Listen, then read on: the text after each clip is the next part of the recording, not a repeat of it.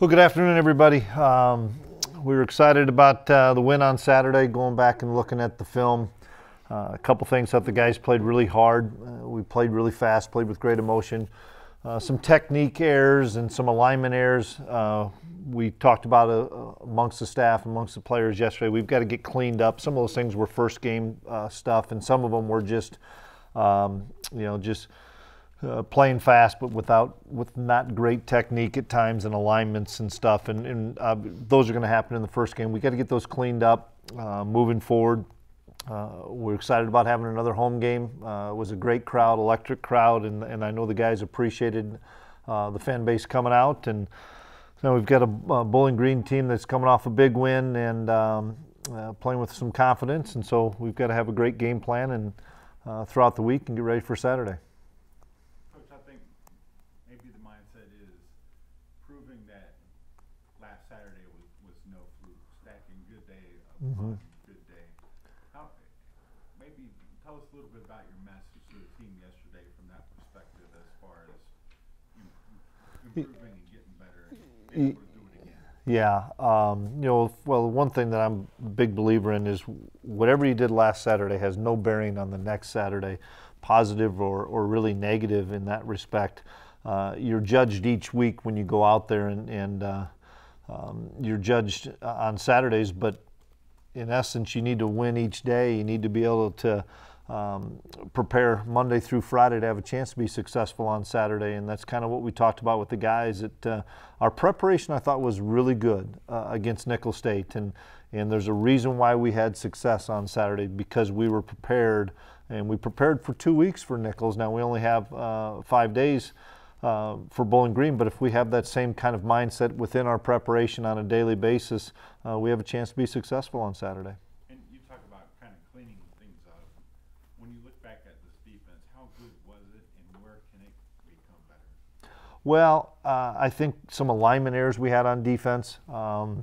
We missed a couple of fits, a couple of gaps, missed a few tackles that we need to be able to clean up. I thought we had talking to the defense, we had a few too many explosive plays that you want to try to eliminate, and we didn't have many snaps, so it's easy to find errors in those snaps, and obviously for us, we need to play more snaps. You don't want to play more, but we need to play more to have better evaluation on some guys. But I just know there was a lot of technique errors that Coach Hayes and the defensive staff talked about.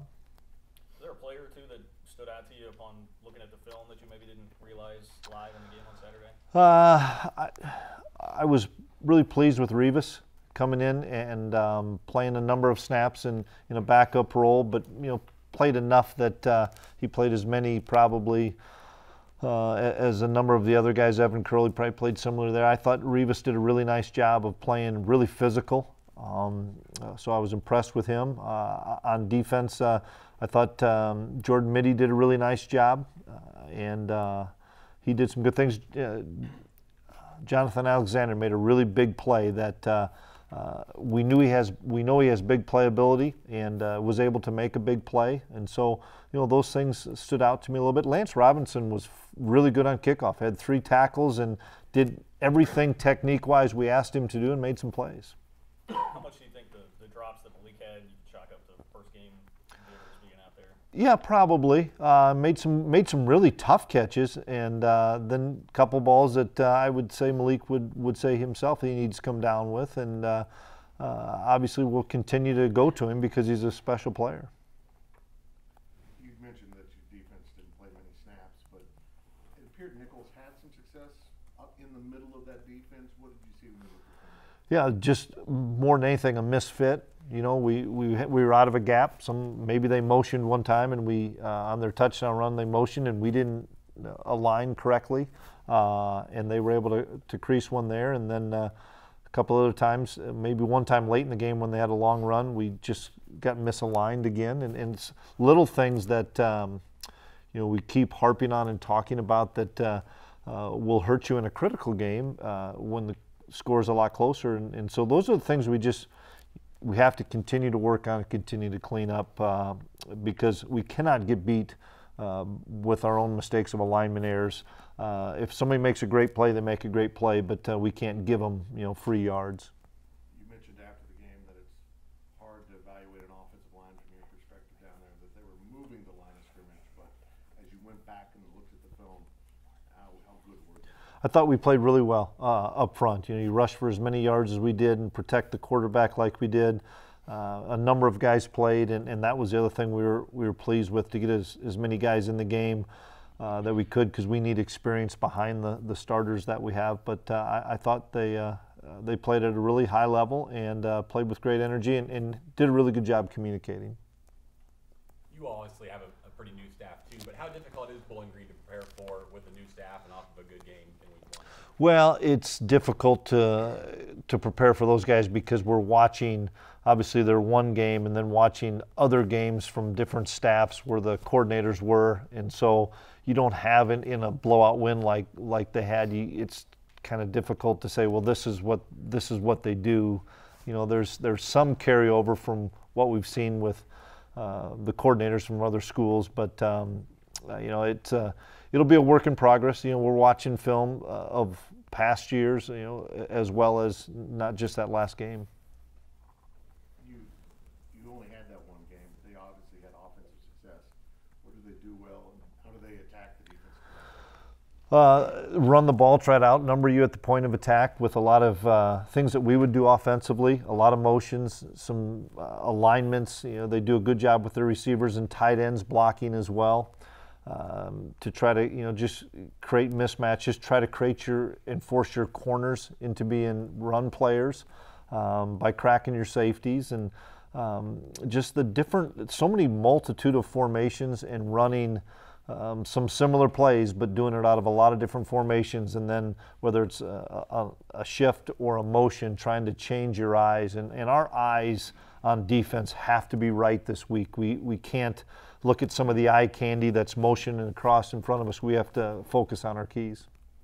Can you refresh my memory a little bit on the process that Tyler Burns took to get back on the team, and then also could you tell me just a little bit about what he's done to not only earn a scholarship but earn enough playing time to score touchdowns?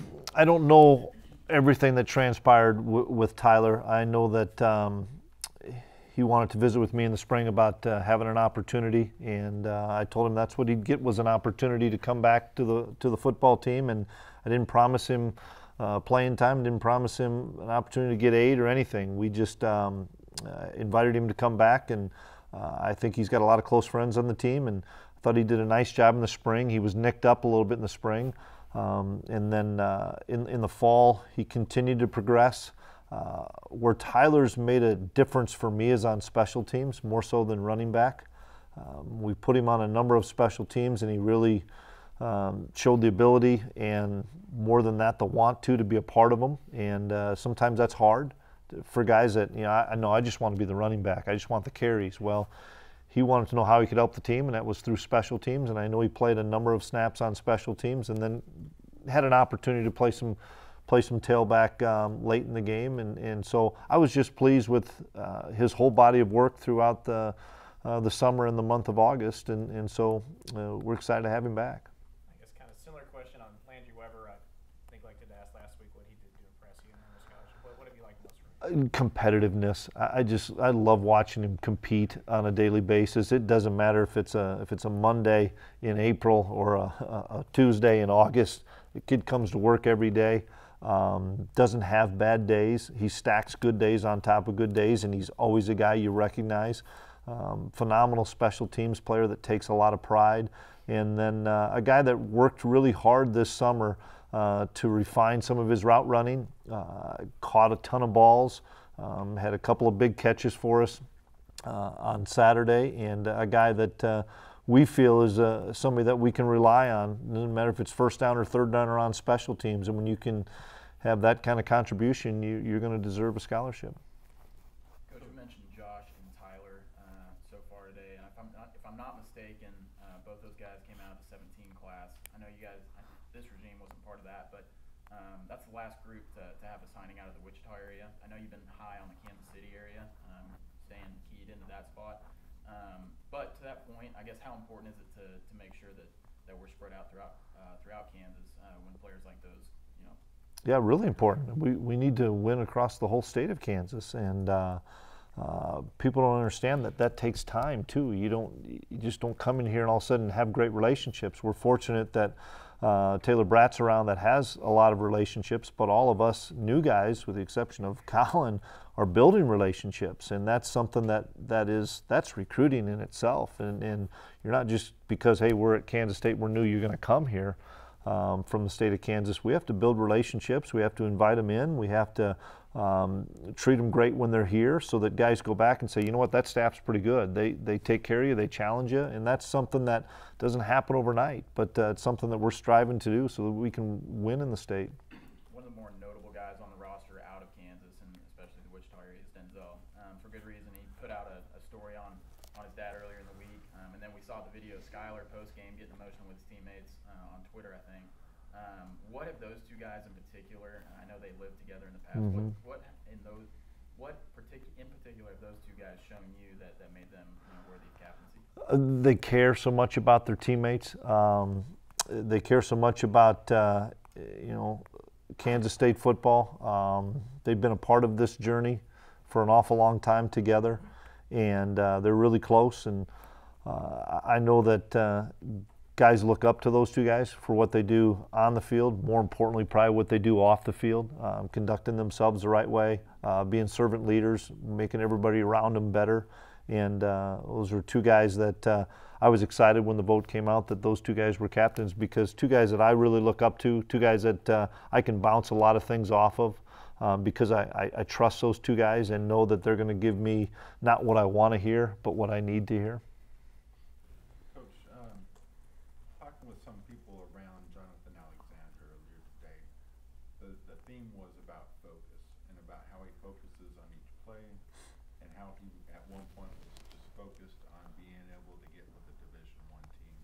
What can you say about his focus on the field, and then his perseverance and focus to make it to the stage? Well, when he's focused, he's a really good player, but he's also, for us, young into our program. And young into Kansas State, and yeah, he's still making some mistakes, and some of that can be focus. It's something that we're harping on, but I think it's great when Jonathan's around the Denzel Goolsbys and the A.J. Parkers and guys that have been around here that have played a lot of snaps for us, because Jonathan is an impact guy, and he's learning our defense. He's learning the way we do things around here. But we saw it all spring too, as far as the big play capability, whether it was an interception, a strip, something.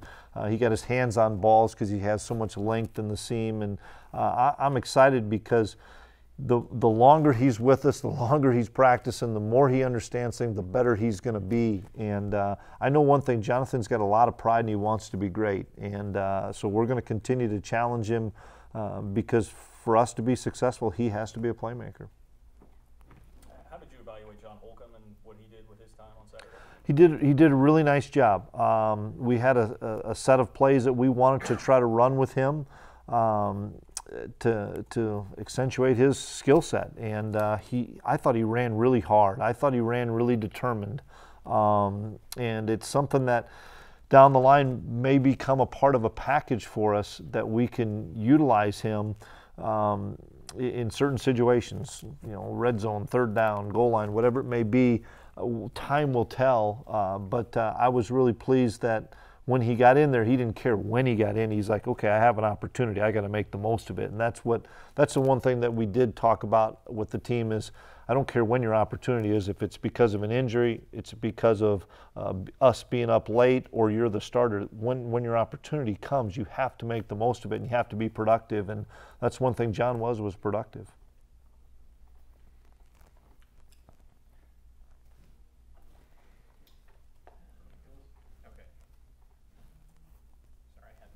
You're fine. Can you break down Jackson Ian and Joshua Youngblood playing as true freshmen?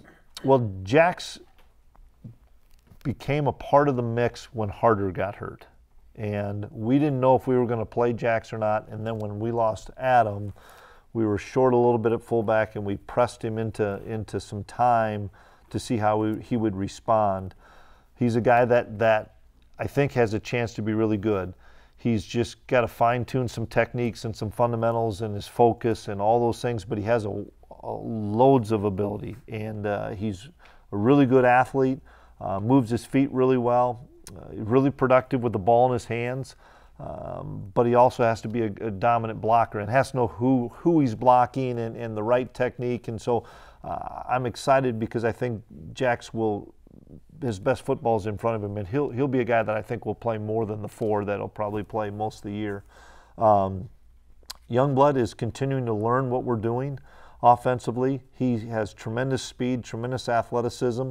We're just trying to design some things to make it maybe a little bit simpler on him, because he doesn't have the experience that that Malik does and Joaquin does and Dalton does, where he can play or Landry, where he can play multiple positions.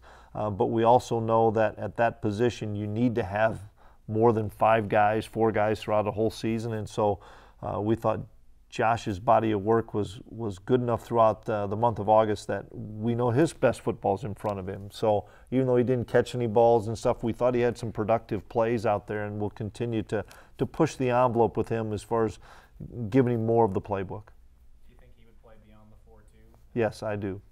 And one more for you. Fans seem to really enjoy the look into the locker room speeches and stuff after the game.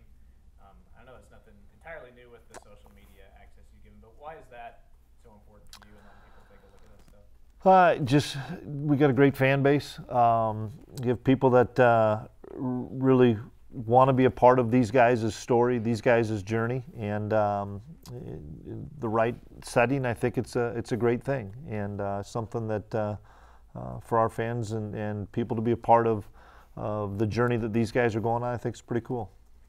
We hear and talk so much about just how you assess the players, but you brought in a few guys on your staff you maybe hadn't worked before. How do you feel like the communication was for the first game? Yeah, I thought our communication was pretty good. At halftime there was very simple adjustments. There weren't many adjustments on defense simply because we hadn't played very many snaps. Offensively, we were talking about a number of things, but I liked the communication. Scotty and Mess are real veteran guys that can take over and accept input, calculate the input, decide what they're going to use, and those 2 guys I think were exceptional as far as the play calling as well, and just listening to the input that guys were having between series, I thought was really good. And so obviously it was a first game. There's some kinks that we have to get ironed out. I think operationally, offensively, we need to be faster calling plays. We need to be faster in and out of the huddle. I kind of anticipated that a little bit.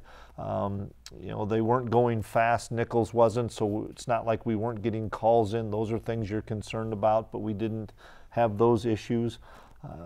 But it's going to still be a work in progress each week, and I know that they probably are talking about more things that they need to improve upon than even I'm giving you, just with their own conversations amongst each other. Can you share the health status of Jonathan Durham and Cody Fletcher at this point? We're hoping that Cody gets to practice late this week. That's the plan for him. Now, whether that makes him available, I'm not sure.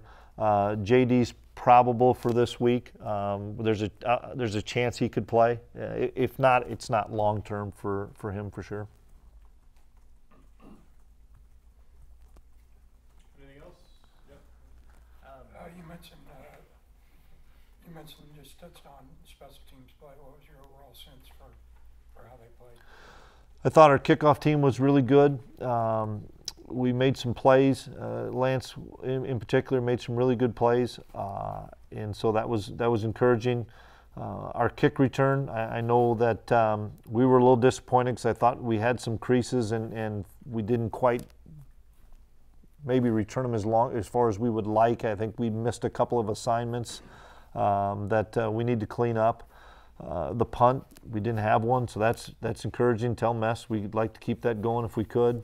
And then punt return, we were fine. We need to catch the ball, and we talked about that. We misjudged a couple, but I'm confident in Phillip because once he gets the ball in his hands, as you guys saw out there in the limited, whether it was on a punt or catching the ball or on a jet sweep, the kid's pretty electric. So he'll learn from that. You guys changed formations and personnel at quite a fast pace in that first drive. Was that something you just really wanted to get out of the way and show everybody doing it, used to it, or That's kind of what we do.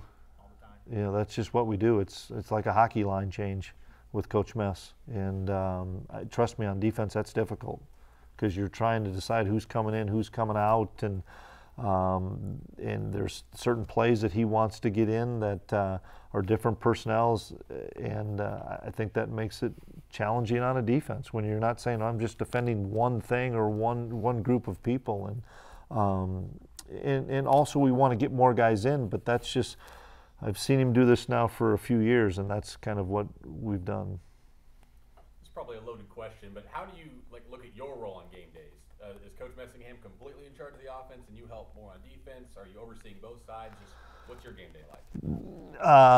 Overseeing both sides, but I'm not getting into the play calling. I'll make suggestions or ask, hey, we missed this, we missed the back on this blitz, or we didn't pick up this one. Make sure we get that covered. It's things that we see that I want to make sure that if I see it out of a naked eye, I asked Coach Hayes one time, we blitzed, we lost contain, make sure we address that. Yep, we had that written down. Or something with Mess as far as personnel grouping. I thought we were trying to get this guy in the game. Yeah, we did. He was getting something fixed. We're trying to get him in the next series. But not big into the game plan to say, hey, here's what we need to do now. It was a game that was out of reach, I thought, too. So, each week will be a little bit different. But when we're on offense, I'm quiet. When we're on defense, I'm quiet. When we flip over, then I'll flip over and get a chance to talk to him while the other group's out there. I guess kind of as a follow-up to that, with Coach Klanderman up in the booth, are you kind of the guy who takes the point with the safeties, or does Van Malone have to take it? Van still does take the lead with those guys. I may grab somebody when they come off the field and visit with them a little bit, but no, Van will do that.